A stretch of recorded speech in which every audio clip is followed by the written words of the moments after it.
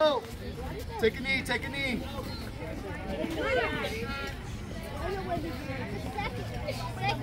Where's the who are we missing? We're missing one, right? Who are we missing? Grayson, hurry up, come over here. Who's got my I got your clipboard in your seat. Grayson's right behind you, dude.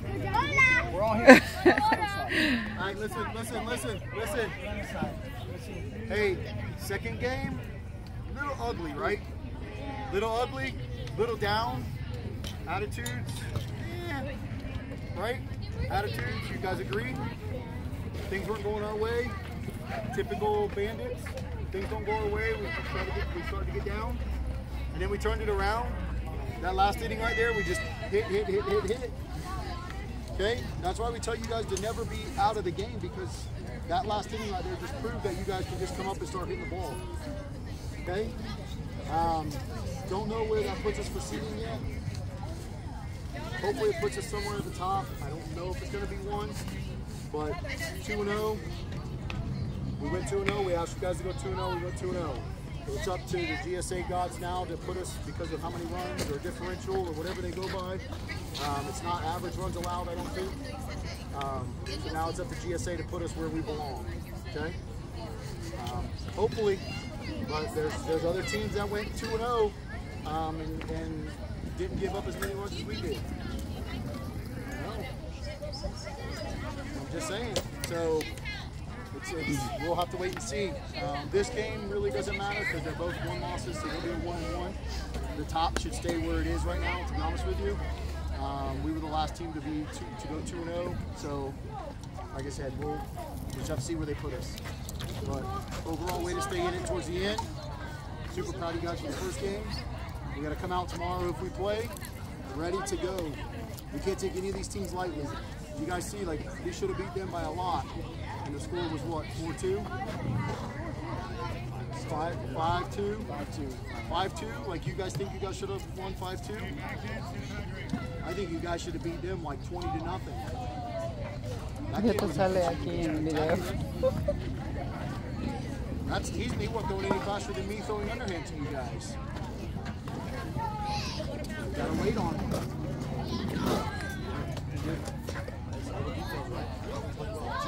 There's some things that need to be done, obviously. Stuff like that needs to stop. Too much of that. First 2 innings of the game. There's still so much baseball to be played. You guys can pick it up on your team. You guys know who you are that did it. You guys need to self-evaluate yourselves. It's not what you need to do to stop having those attitudes. All players that all help this team in a certain way.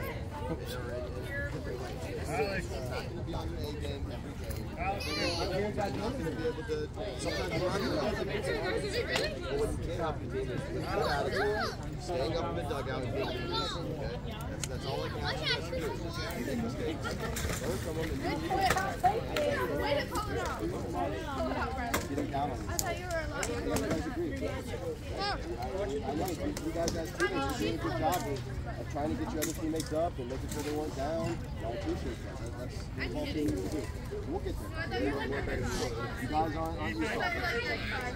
You guys will get used to it soon. You guys will understand that your losses and failures will become bigger things. Speaking of time, the details that matter, like this last game, I think you could have, like Coach Scott said, you could have won 20-0.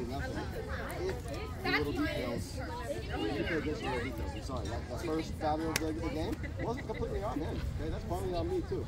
I told him to be aggressive and get around that corner quick, and I said, bad throw, you're going.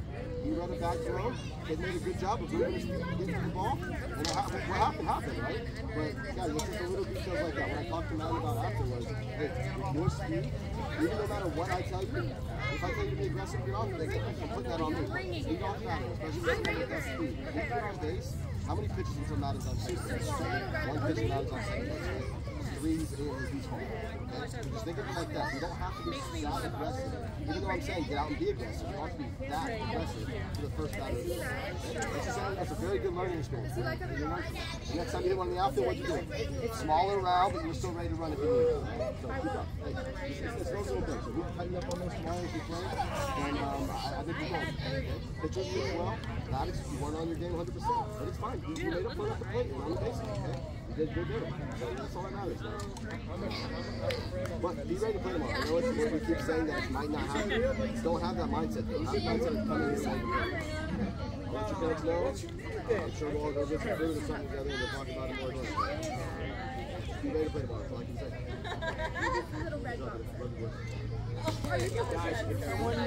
Guys, if someone makes a mistake, they're a little down, not necessarily consoling like immediately on the spot, okay? That's an easy way to get them more mad, okay? Let them be mad for a second, let them catch their breath, and then go talk to their teammates, okay? I think so. I still got it. Nothing makes somebody more angry is when you tell somebody don't be angry and they're just going to be angry. Where do y'all go? It's okay. It's the worst. Stop. Stop. It's telling me to be angry. Give a second. And then go patrol around, okay? Alright? Does that make sense, guys? I know when I'm mad, I want to be mad for a second. Don't tell me don't be mad. I'm going to be mad for a second and then I'll get over it. Give me a second to be mad. Okay? And that's okay. That shows passion. I like the passion. What I don't like is throwing helmets in the back. It happened again today. That crap's got to stop, guys. If you want to be mad. Sit on the dugout, put your head down, think about what you did and be mad at yourself for a second, and then get up on the fence and get over it after a batter or two, okay? But don't sit there and pout. Definitely don't throw equipment here, guys. It's better than that. First game, okay? First game. When the other team is acting like knuckleheads, we don't act like knuckleheads, okay? That little shortstop was annoying as crap with his little clapping stuff, okay? But we don't feed into that stuff, guys. We don't feed into that. After the inning, I saw you guys clapping and yelling at him, looking at him. We don't do that crap. Let's just play ball, because what hurt worse? Them getting smoked, right? I guarantee you they felt a lot worse after that game than any clapping we could have done towards them or cheering we could have done towards them. They felt a lot worse after the game, right? Then we smoked them and ended it with a freaking grand slam. Okay? I guarantee that hurt worse. Good job today, boys. Good job. Yeah, I think the weather gods are going to be fine. This weather's going to pass. Weather's going to pass. We're going to play for Coach Joe. Listen to Coach Joe. Coach Steve texted. He wants to say good job to you guys, first of all. So, guys, we appreciate him. He's been watching on Game Changer while he's doing whatever he's doing with his family, so that's awesome. So, we've said about the getting down on yourselves and being hard on yourselves, and that's great. I just want you guys to understand, we don't need any one of you to be perfect for us to play our best baseball. Right? Does that make sense? So you make a mistake, let it roll off. You don't expect perfection. None of us are perfect. As long as you're continuing to move forward. That's what our kids are already tonight. That's all I've got. Great job. Ready to play. Ready to kick some butt. Love you, boys. Let's go. He's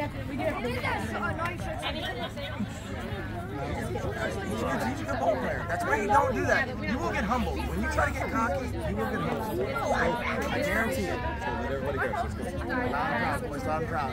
Finish on 3! Family on 6! 1, 2, 3! 4, 5, 6!